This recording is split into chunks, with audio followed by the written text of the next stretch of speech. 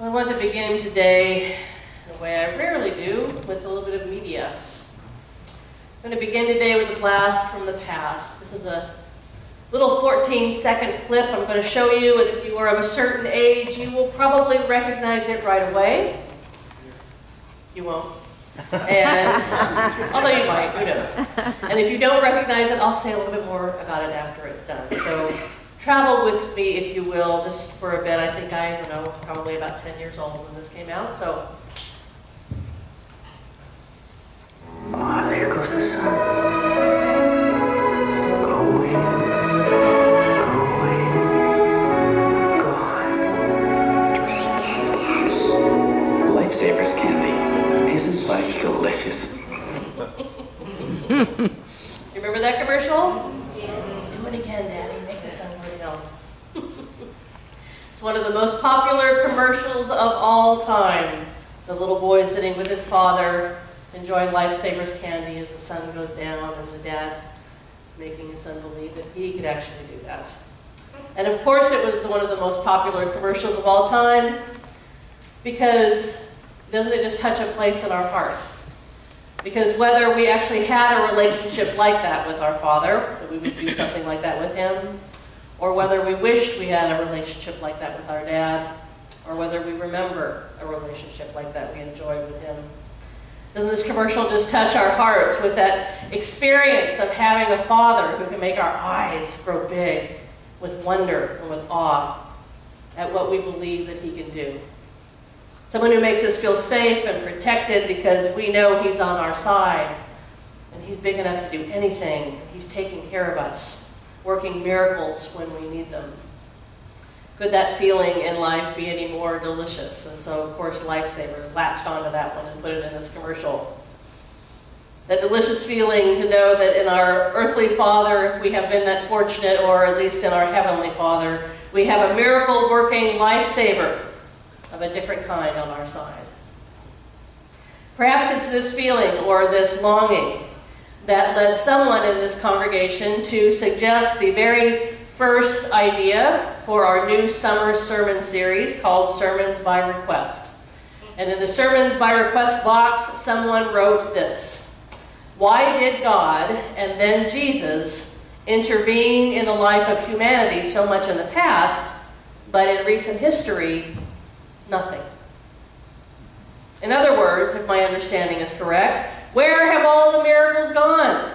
Like the parting of the Red Sea, at least in Cecil B. DeMille's vision. Like the manna from heaven. What about all those people that Jesus healed? The feeding of the 5,000. Now those were miracles.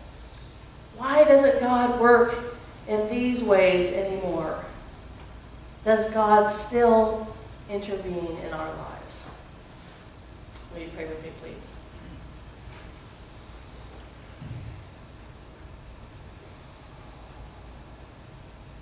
Wonder-working God, we thank you for your love,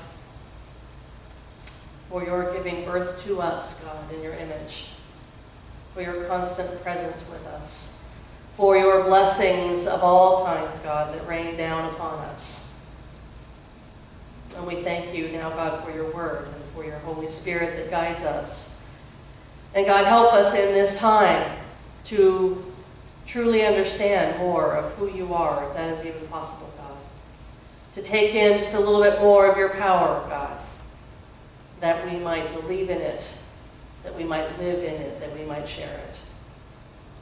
And as we open ourselves now to you, may the words of my mouth and the meditations of all of our hearts, God, bring healing and comfort and strength to every one of us here, and transformation to your world. In Jesus' name we pray. Amen. All right, so first of all, let's start with this. Our desire to see God working miracles is probably just about the most human thing that there is. There's nothing wrong with it. What else would make us feel so secure? What else would take away our fear? What else would replace our doubts with certainty, especially in times when we are struggling, when life is hard? Even when life is unbearable, perhaps especially when it feels unbearable, we know what we want, right? We want to see God.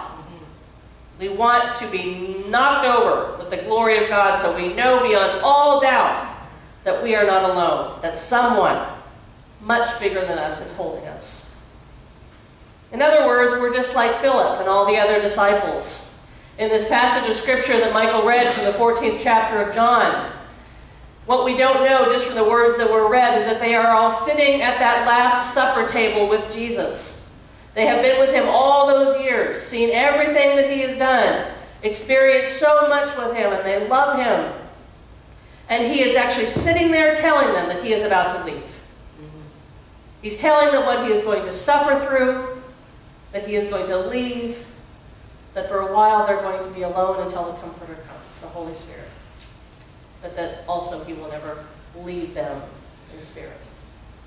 And of course they don't want to hear this. Of course they're terrified out of their minds. Of course they're in great dread. And going, no, this can't be right. Something's wrong here. So God will make this right. God will fix this. That's what they want more than anything. They are looking death right in the face. And of course they want to see something else. So of course Philip turns to Jesus. And after everything that he has experienced with Jesus, he actually says, believe it or not, Jesus, show us God, and we will be satisfied. We will be content. We will be at peace if only you will show us God. Unfortunately, he didn't add the words, just one more time. Right. Show us God, and we won't be afraid anymore. So, of course, if this is what Philip, who had lived on a daily basis with Jesus, had to say, what more then do you and I say? Of course, here we are in 2014 with our very human need to cry out, God, show us yourself like you used to do in the days of old. It is perfectly understandable for us to ask, God, why don't you show up in the same ways anymore? Now, as I hopefully say enough here from the pulpit, I don't have all the answers. Most days I don't know if I even have any. I only have the thoughts and the words that I pray each week come from God, that God will give me to share. And so this is what came this week when I pondered this question. 2 possible explanations for why it seems that we wonder why God doesn't intervene in the same way anymore. And the first one is this. First of all, who is to say God doesn't? Who is to say God doesn't still work miracles like the ones in the Bible? See, the things that we know about, the ones in the Hebrew Scriptures and in the New Testament, we know about them because they were written down. Written down in what's probably the most widely read book in the history of humanity. Written in nearly 500 languages. In the New Testament alone, there are at least 37 recorded miracles that Jesus performed. And that doesn't even include all the signs and wonders that he did that are just sort of lumped under signs and wonders. Probably innumerable. And of course we learned about the ones in the Hebrew Scriptures, about God parting the Red Sea and manna from heaven and all these kinds of things.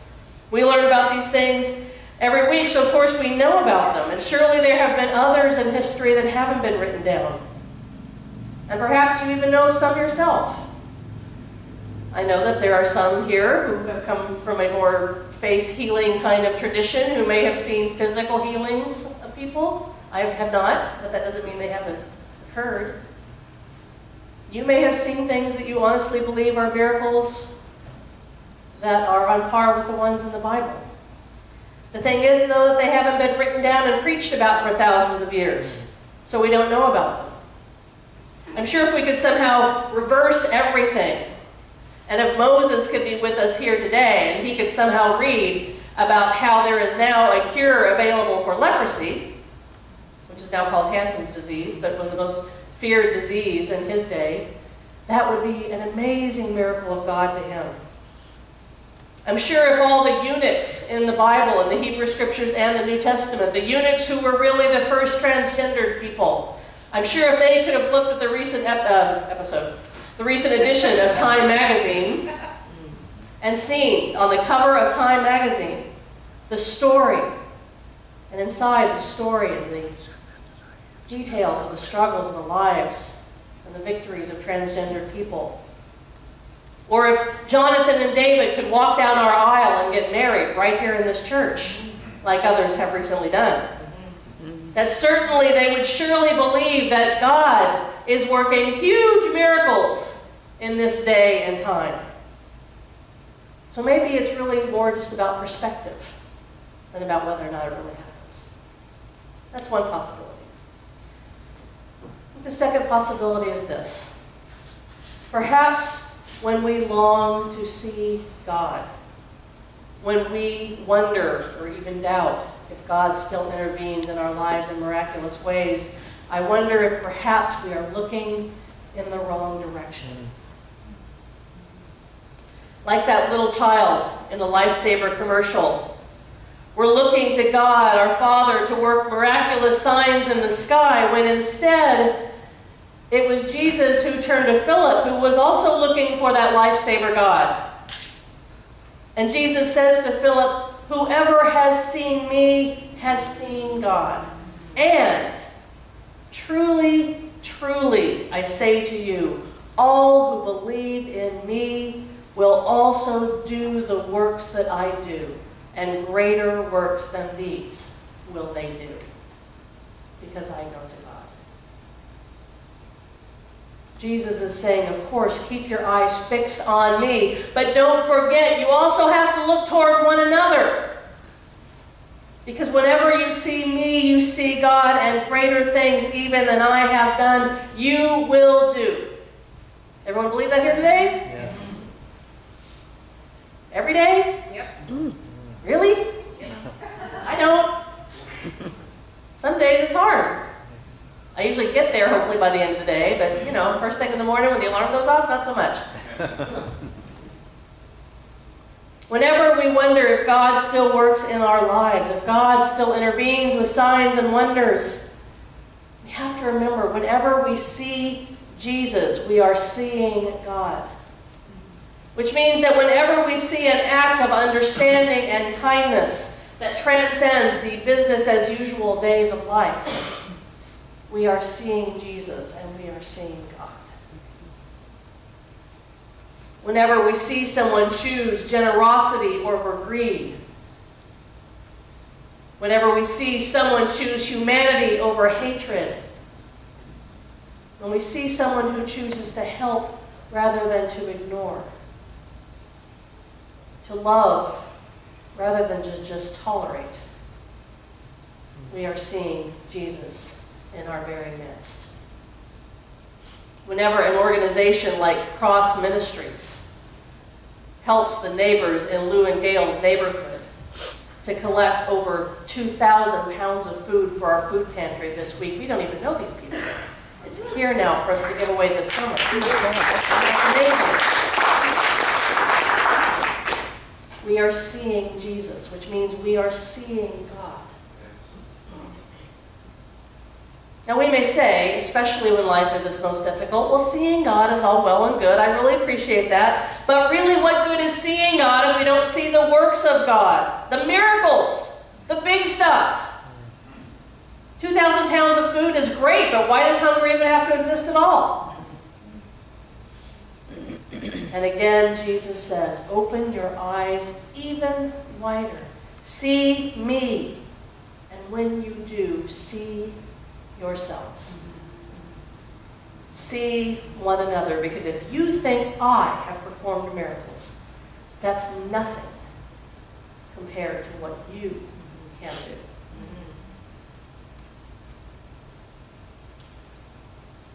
And I think this might bring us to the biggest reason why it seems as though God doesn't intervene in the same big ways anymore. It's because it's our turn now. For thousands of years, the Hebrew Scriptures told us that God put fiery pillars in the sky and parted the Red Sea and rained bread down from heaven for those who are hungry. And the New Testament tells us that Jesus performed all kinds of signs and wonders, so much so that he couldn't get away from the multitudes who crowded around him. All of these things happened, miracle after miracle after miracle after miracle, until Philip still said, show us God. And Jesus said, it's your turn now. You have everything you need. You know what God can do. You have seen me live. I have shown you how to live. Now you go forth. You know what to do. Go. You go and be the way that God will intervene from now on. Are you with me? Mm-hmm. Is parting the Red Sea feel a little overwhelming today? It can. I absolutely believe that we have the power to do things that equal because of Christ living in us. I believe we have the power to eradicate hunger in this world. But sometimes that can feel a little big, especially when the alarm first goes off first thing in the day, or this early on a Sunday. So I want to share with you a story this morning that is about working a miracle, but maybe in a more manageable way. Because if you can start with the manageable miracles, you can work up to parting the Red Sea by 3 o'clock or so.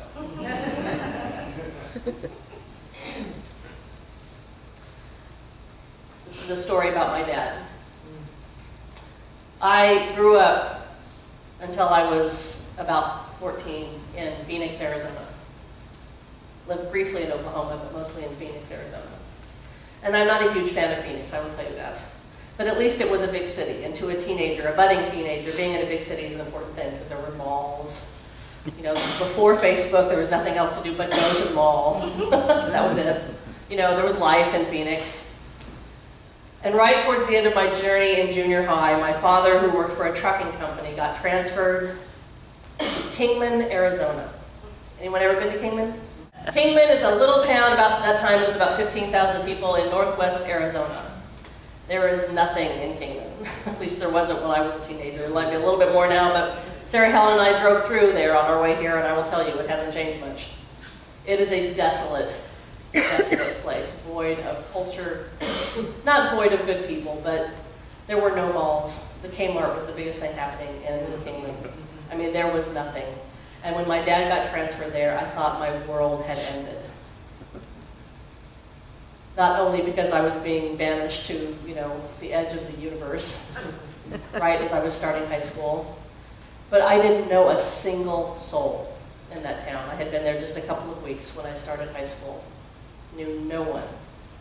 And not only that, that I was 14, and so I was beginning to struggle with those feelings that I was terrified of and didn't share with anybody. Yeah. I could not have been more terrified on my first day of high school. And I wanted to get up in the morning and have my dad say, you know what, let's just move back to Phoenix. Or I wanted him to just snap his fingers and somehow I would be all the way through high school and through college and, you know, be a grown-up and I could live wherever I wanted. At the least, it would have been great if he'd say, oh, we'll just do homeschooling. But back then, it wasn't the thing it is now. I was so afraid. And I got up and was getting ready to leave for the bus, and my dad was having his morning coffee before work, and he said to me, he didn't say we're going to move back to Phoenix. He didn't say you don't have to go to school. I'm sure he wanted to spare me what I was about to go through.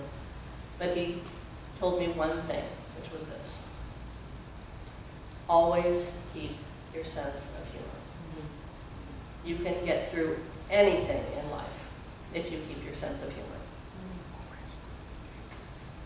And he not only said it to me that day, but every day of my life up to that moment, he had shown me what it was like to never lose your sense of humor. My dad never made fun of other people. He never laughed at anyone else's expense. If anything, the painful part was that he told really corny jokes. But he always could make us laugh. And I hung on to that for dear life. I had watched him hang on to it when there was no work and we didn't know where money was coming from.